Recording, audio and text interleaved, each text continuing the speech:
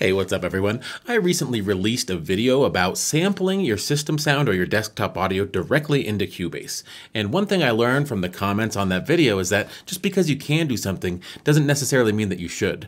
And there is perhaps an easier solution for sampling your desktop audio, and that's using one of two programs. The first is Audacity, and the second, and I think the most superior solution, is using a different DAW called REAPER. And today I'm going to show you how to use both and get audio from your system directly onto your hard drive.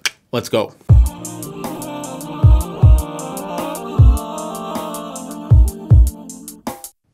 So the first program I'm going to show you guys is Audacity, and that's available at audacityteam.org. It is a classic free open source cross-platform audio software, and it works great for recording your system sound because it has Wasapi loopback in it. And that's what we're looking for to record very easily the system sound. So if I download this from the Audacity website, install it the way that you'd normally install software and open it up, you'll see something like this. Now, in order to get this to record in loopback form, what you'll need to do is make sure that your sound system is Windows Wasapi. And then for your line in, you want to choose your interface's line out, and that will be loopback. Now your line out will also be your interface's line out. And it's just as easy as that. So I can start monitoring and play some system sound. Yeah, you and I can hit record. Wet-ass P-word. Bring a bucket and a mop for this wet-ass P-word. Give me everything you've got for this wet-ass P-word. Beat it up, N-word.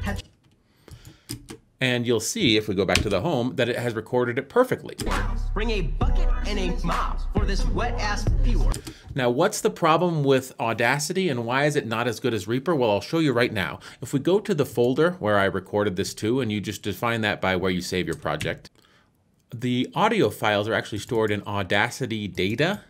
And if you go into it, you realize that they're AU files. They're not actually WAV files. So in order to get this out of Audacity and into a DAW like Cubase for usage, what you'll have to do is export this file. And that's not that big a deal, but if you're trying to export multiple things or using this in a lot of different ways, it gets a bit cumbersome. And now I'll show you why Reaper is a much more efficient system for doing this. So you can download Reaper at reaper.fm, and it's more or less free. It's free for an evaluation version, but it's also one of the cheapest DAWs out there that's fully featured. A discounted license is $60, and that's what I have. I just have a discounted license because I don't use Reaper commercially, but I do mess around with it and I use it as a utility. So how does Reaper record your system sound? Almost exactly like Audacity. So let's open up Reaper right now, and I have a project that I've saved. So it's in this folder, Samples Reaper. And I've saved the project. It's called samplecollector.pp. RPP. Now when you open Reaper, if you look in the upper right hand corner here, it'll basically be on your ASIO settings because it is a DAW, but you want to switch this to Wasapi. So you can either click on this upper right hand corner here and you'll get your audio preferences, or you can do it the hard way by going to, I believe it's wherever the preferences are, options, preferences, and then you scroll down to audio. Yeah, audio device.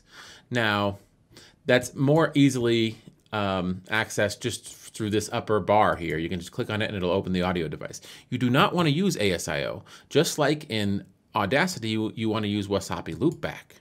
And you'll have the mode be shared loopback, and it says caution because there is a huge risk of feedback if you try to use Reaper as a DAW and mic your input while you're also using your output as your input. It can get very dicey. So let's add a track with Control-T in Reaper. And in order to make sure that you don't have any issues, you can actually not send to the master by clicking on this route button here and clicking on this master send and making sure that it's not sent. And then of course for your inputs, you'll want it in stereo because you're recording your system. So you'll do input stereo, input 1, input 2. Now if we arm this for recording, you'll see my voice. And why is that? Well, because these changes didn't get saved. It reverted to the ASIO in the upper right hand corner. So what I forgot to do was actually hit OK. Now you'll see the track is armed and Wasapi is the audio engine, and now I can hit record and play my YouTube video. To charge, extra large and extra hard. Put this P word right in your face. Swipe your nose like a credit card. Hop on top, I wanna ride. I do a kegel while it's inside. Spit in my mouth, look in my eyes. This P word is wet, come take a dive. Okay. It continued.